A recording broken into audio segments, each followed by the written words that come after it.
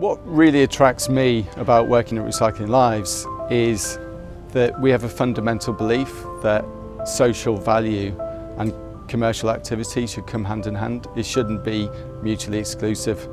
And the impact that I've seen that it's had on the people's lives at Recycling Lives has been amazing. That's only been made possible by the commercial activities that has helped sustain that. Wates have given us support from all areas of the business, right from the family all the way through to site manager level. The support that Wates has given Recycling Lives has been amazing. It's allowed us to deliver a huge amount of social value return. Of our overall commercial turnover, at least 10% of that delivers social value. So that enables us to reduce the nationwide reoffend rate, provide meals to the Lancashire and Cumbria area, and really tackle homelessness.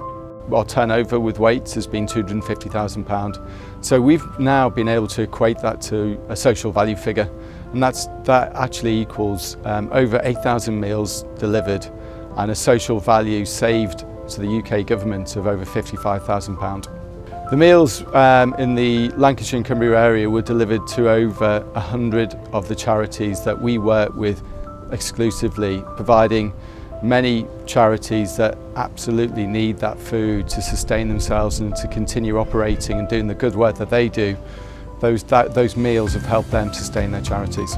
So I joined Recycling Lives straight out of university, where there was kind of a heavy focus on business for good and sustainability, and Recycling Lives really is committed to that.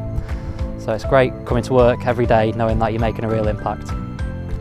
Wates seem to be kind of at the forefront of social value at the moment. We've seen that Wates are really engaged in not just what we're doing as a social enterprise, but a whole host of different social enterprises, and they do a lot to really promote that. So it's great that you've got lots of different social enterprise champions throughout the different regions, supported by the community engagement managers.